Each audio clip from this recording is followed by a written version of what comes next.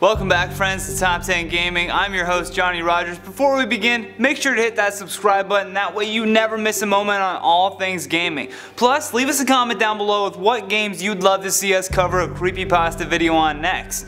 With that, let's get to the scariest Animal Crossing Creepypastas.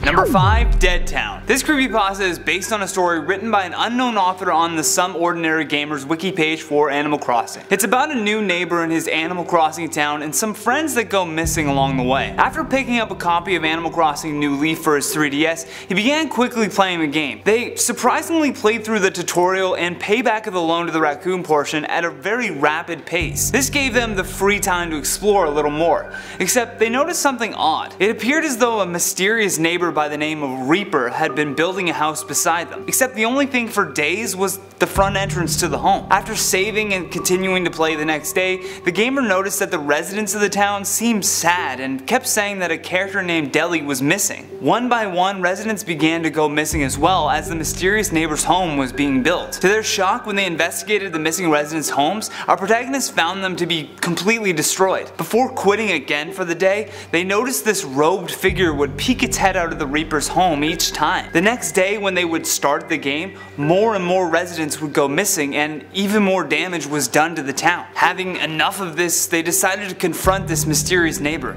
Except when they walked into the home, they were in utter shock as they witnessed the limbs and dismembered parts of the residents hanging on the walls. Before they could react, the door behind them shut and standing in front of them was the Reaper. It was that man that was dressed in the robe. The Reaper simply said, "Do you like my decorations? I caught them all myself." They wanted to leave, but every time they tried, the Reaper would say, "Leaving so soon? The party has only just begun.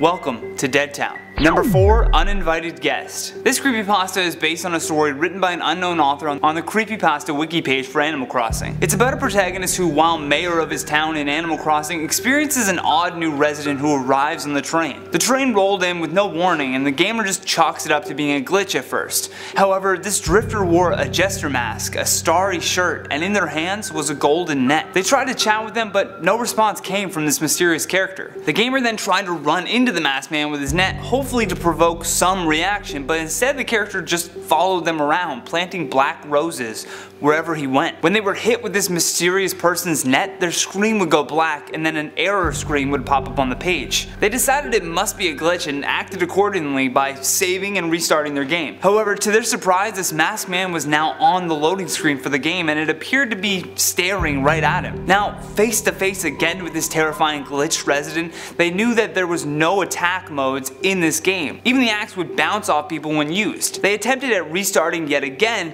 to be only met with this terrifying masked man to be peering deep into their soul as the game loaded. This time the man was chasing his character with a golden axe, and when they tried to run, they got caught on the branch of a tree.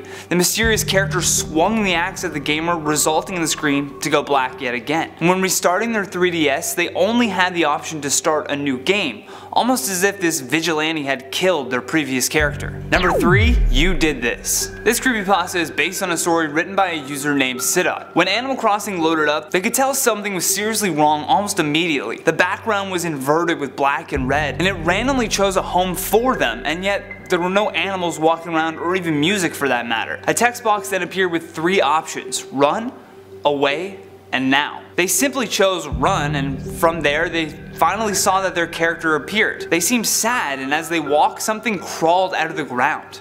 A text box flashed that said, "They are all gone." The screen then flashed white, and suddenly they were beside Tom Nook's shop. Upon exploring the shop, they found Tom laying on the table. There was a huge knife sticking out of his fluffy stomach. Shocked by this, the player screamed, and in creepypasta fashion, the game responded. A text box appeared that read, "Why are you frightened? You did this." Their screen then began flashing black and red rapidly back and forth. Everything in the game was dying. In a blood-red pond, every resident had suffered the same fate as poor Tom. Again, this game accused him of doing this, and even his character turned to face him, almost looking directly at him as it said, "I'm sorry, you should have never seen this. You're so young. I never wanted you to know. Please throw away the memory. Burn this CD for us. Please get us out of here." The protagonist did just that. They deleted the game, but As they went to eject the disc, the console began smoking, and when turning their gaze to the screen, it flashed over all of the dead residents. A final text box appeared that said, "Remember, you did this." Number 2, A Fatal Error. This next creepypasta is based on a story called Eric-Town, written by Max Lafute. When our protagonist purchased Animal Crossing Wild World off eBay for only $1, he was excited to say the least. When the package arrived though, the sending address just had the word Eric written on it with no address or even a last name for that matter. To make him more concerned, the title screen showed a simple village with the neighbors and all, but the sky was red.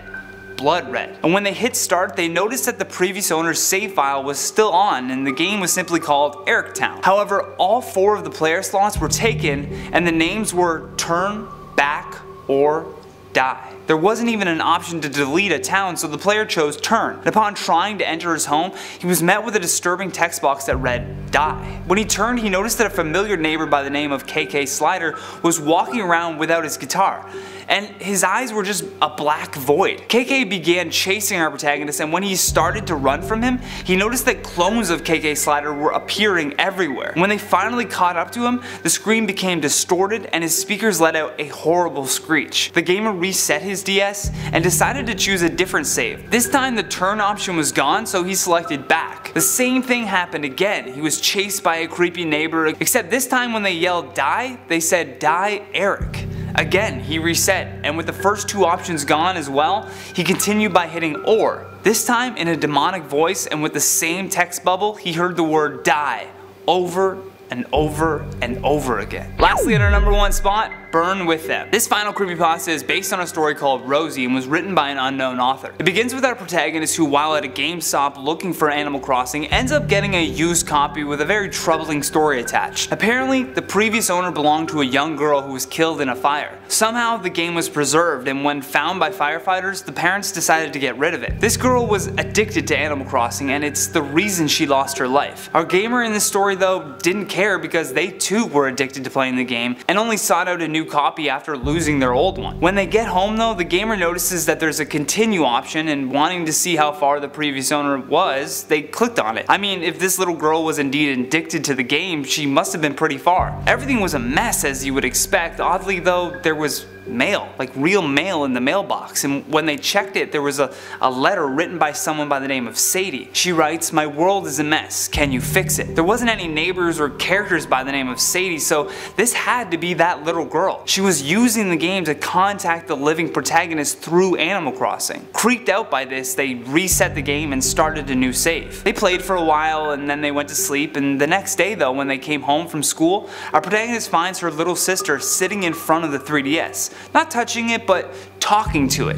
She was talking to Sadie. Her sister turned and said, "Sadie is mad at you. She said we will end up like her if you don't fix her world." At least, that's what the mother claims in the newspaper article I read. I mean, the house had electrical issues and a spark ignited that was covering the home in flames. The mother says that she banged on her daughter's bedroom door begging for them to come out, but she could only hear them talking about this game Animal Crossing. It's as if they were so sucked in they couldn't hear her mother's cries for help. And all they found in the ashes of the home was that damn Animal Crossing game. Rumor has it if you find this copy, now 3 dead girls haunt that game. And if you play it, you too are stuck playing it every day, or you will burn with them. And that has been the scariest Animal Crossing creepypastas. Thank you for watching, and if you enjoyed this video, hit that thumbs up button. Plus, leave us a comment down below with which one scared you the most. And if you happen to be new here, hit that subscribe button before you leave. Plus, if you're craving any more videos like this one, all you gotta do is click that playlist on the screen. From Top 10 Gaming, I'm Johnny Rogers, and until next time, take care.